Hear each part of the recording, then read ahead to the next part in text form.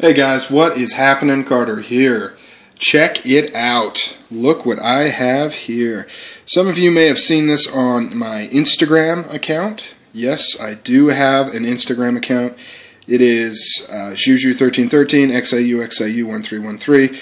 Don't have a ton of stuff out there. I think only like 3 photos. I'm slowly starting to follow people.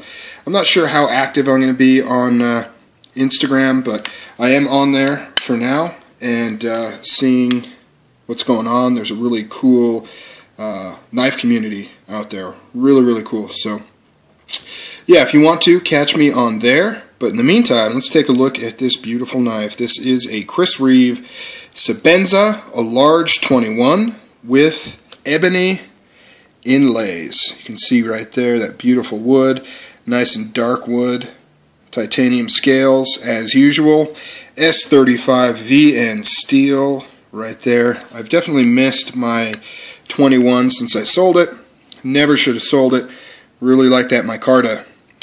But, quick story, when I was originally going to buy my micarta Sebenza, this one was a close second. I was deciding between the ebony inlay or the micarta inlay. I ended up going with the micarta just because I thought this was a little too classy for me, a little too pretty, and pretty it is. You can see there. The main differences between this and your standard 21 and even the micarta, well actually let's talk about the micarta inlay 21. Same price point as a micarta, but pretty different in terms of finish. First of all, your standard 21 as well as the micarta has an all stonewashed blade.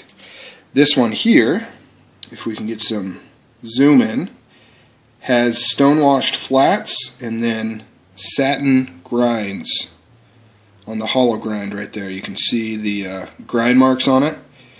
Beautiful. Beautiful. I love that look. I love the stonewashed flats and or bead blast or sandblasted flats with the satin grind lines. Just looks amazing. See that crown spine right there? Single thumb stud. This one has a gold colored thumb stud and then a gold colored standoff right there. The other difference, moving along, is satin flats on the titanium scales.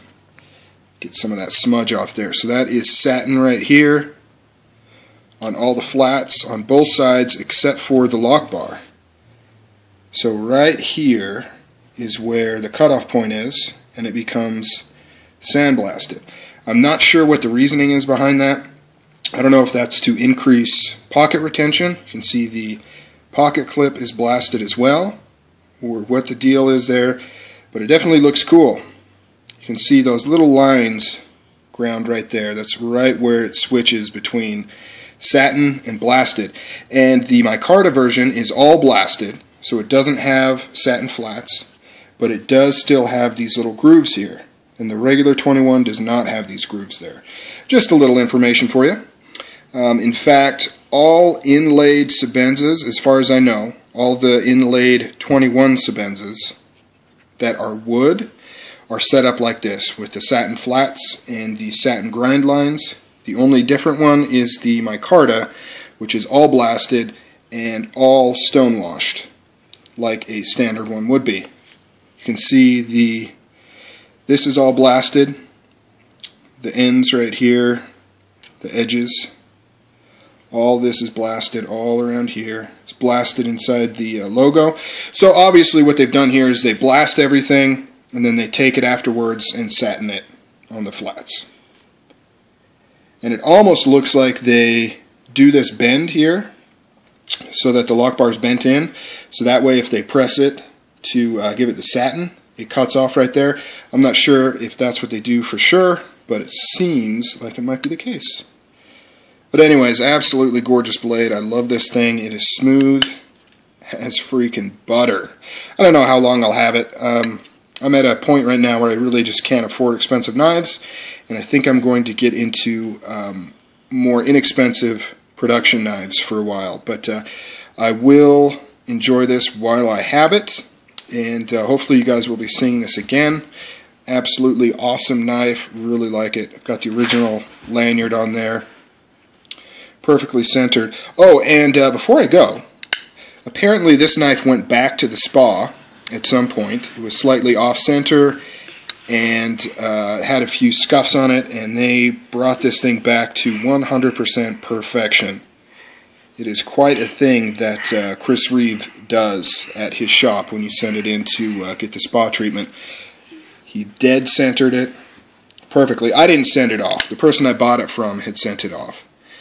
So I got it in this condition, which is basically mint. And the only maker I know of that does a spa treatment like that. Many makers will fix things, especially mechanical things. Some custom makers will refurbish. But as far as production companies, I don't know of any other production companies that will basically refinish the knife. Re-blast it, whatever. Just make it basically like new. And I don't know how they do it with the inlays, but they do it somehow.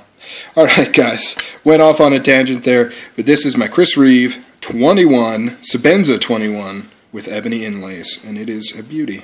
Alright guys, talk to you later.